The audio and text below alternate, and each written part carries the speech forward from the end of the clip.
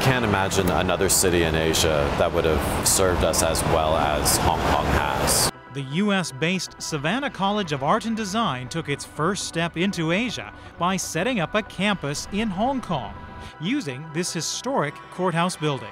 What this really represents is a great iconic facade within the district. Yeah. It's a very recognizable, it's simple architecture, but very powerful. I've never been in a place that has been so eager for things to happen, to make things happen, and the partnering that happens with the government and with the local industry and with the local communities has been really amazing and has really ensured the overall success of SCAD Hong Kong. This is one of the original courts that we've preserved pretty much as it was when it was built in the 60s. The bones of the architecture you can definitely tell are 60s, but being SCAD and being an art and design university, we wanted to, make sure that there was an artistic bent to it. The private university got its start in 1978 in the U.S. state of Georgia. The Hong Kong campus went online in September 2010, allowing Asian students a way to earn a U.S. degree closer to home.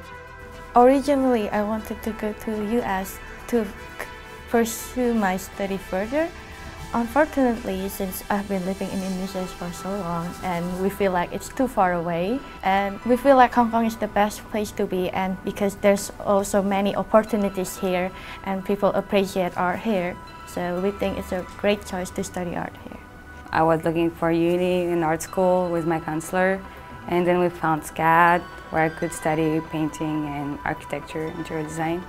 So I came here to be creative. I have to be somewhere else and just experience something with the place I'm in, and that's what I have here, which I wouldn't have in France. What we started to look at is where were the international students coming from, coming to Savannah, and of course Asia was sort of that region of where these students are coming from. Here in Hong Kong, we currently offer 21 degree programs at Bachelor of Fine Arts, Masters of Arts, and Masters of Fine Arts levels, really focusing initially on digital media, communication arts, including graphic design, advertising, illustration, digital media in the sense of animation, motion media, visual effects. This past fall, actually, we launched 7 new programs focusing on fashion marketing and management, interior design, sequential art, and painting.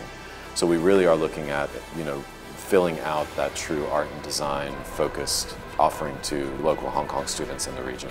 Many of the students here get involved with internships with local companies in Hong Kong. Why is that so important? SCAD's mission, which we take very seriously, is to prepare talented students for creative careers. It's not just art for art's sake.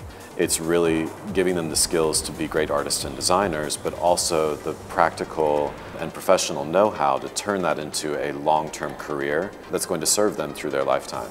And so internship job placement is a huge platform and really something that we push our students to get involved with right now while they're in school, so that it makes that transition from classroom to studio that much easier from the student's standpoint, because it's not just about the degree, it's about how do they apply that degree to a profession, but also from the industry standpoint, because we hope to build a pipeline of creative talent that they can tap into and that they can continue to grow their business, grow their economy, and therefore hopefully grow Hong Kong as that creative design hub. That's an overarching goal for the city.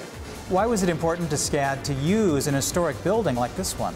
We are very lucky to be in the North Kowloon Magistracy building, which we were awarded through the Development Bureau and the revitalization scheme that they put forward. And the building itself really lent itself well to being converted into an education facility. These would be the holding cells as the court calendar was happening. We could have taken all the bars out and refreshed it, but again, this is just part of the story of the building. We kept one of the cells exactly really how it was, or it would have been, as it operated as a magistracy. As you sort of come through here, you see that graffiti scrawled on the walls. Up here you see Chinese, but there's actually English and Arabic as well. And really, the students actually do use this space. It's an amazing building. We looked at several cities in China, in Singapore, here in Hong Kong. Hong Kong really allows a lot of flexibility in how to operate. It truly is a gateway to Asia. The international makeup of the city, the dynamic that's happening right now, the emergence of design as a true focus from the government and from the public here really made sense to us. And I think really any business can benefit from the amazing pace and intensity and relationships and connections that everyone in Hong Kong is really looking for.